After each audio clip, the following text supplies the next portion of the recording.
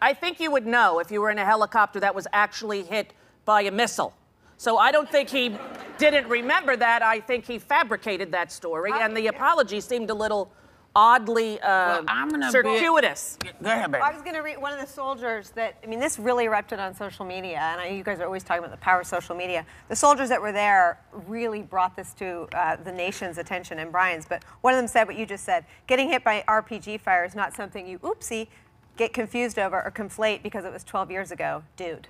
Exactly. It's exactly the point you're making. It's a blatant lie. It's like a lie. It's a Lance Armstrong lie. No, it's not a Lance Armstrong. No, it's not a Lance Armstrong. I was in a helicopter that was hit by an RPG. Well, here's how that could happen, and I'm just saying. Okay, so now he says, you know, when he first told the story, he told the story as it happened.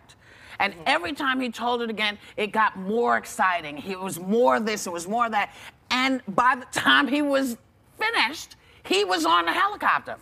I'm sorry. I know. You know, I can trust anything he says. He's like, you know. I think that's the plot to Forrest Gump. Was that really you, Brian? People forget themselves. They get all wrapped up in their story, and sometimes, you know, what is the word? Not lying. No, it's not. Embellishing.